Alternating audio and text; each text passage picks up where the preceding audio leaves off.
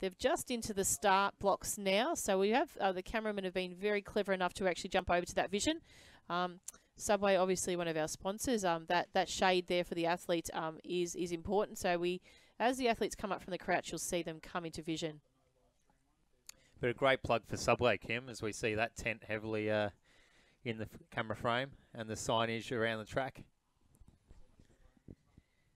Okay, so we're just going to follow those three competitors. So it's going to be great camera work there from the boys out in the field.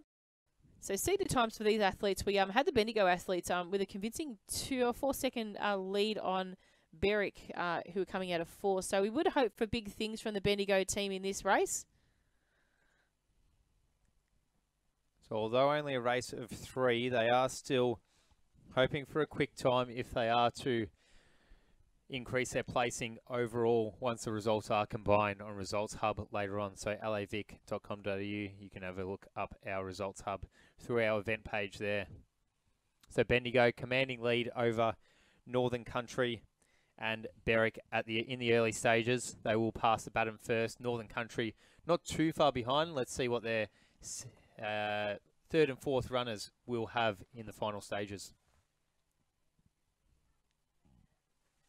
So Bendigo being a Northern Country centre themselves, a couple of the athletes probably are not Bendigo athletes, made up from the other smaller centres to make this team. Bendigo being a bit of a powerhouse within that region, generally would field their own teams.